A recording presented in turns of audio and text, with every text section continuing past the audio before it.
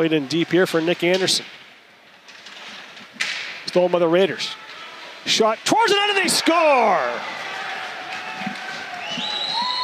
A shot inside the post as it's going to be LaBelle getting the shot from the right circle, and the Raiders. A hard bump on Triccolini. There's no call there.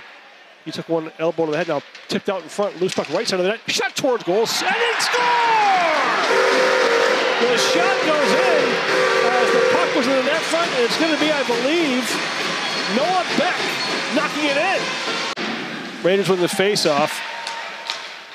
Played to the left point, shot towards the net, and they score! Momentum goes right in arms. Richardson below the goal line, looks for a wrap, feed across for a shot, and a goal! Off the bench, it's Dustin McFall, tying the game at 2 with 8:01 to go. And as out come the Raiders. Schneider onside, a shot, and they score! The Raiders take a 3-2 lead after the counter ball. Raiders keep it alive, and Romano's pass down the ice. That's Gosselin onside right wing.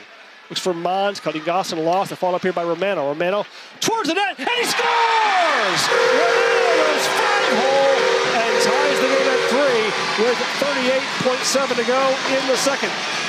Go in overtime. Panetta moves to the forehand, a shot, and it goes in! It's a goal for the Raiders. They get the extra point, win the game in overtime. The shot was slowed by a Knight stick, and it floated into the nets. And it hit off the back of Matthew Gosselin.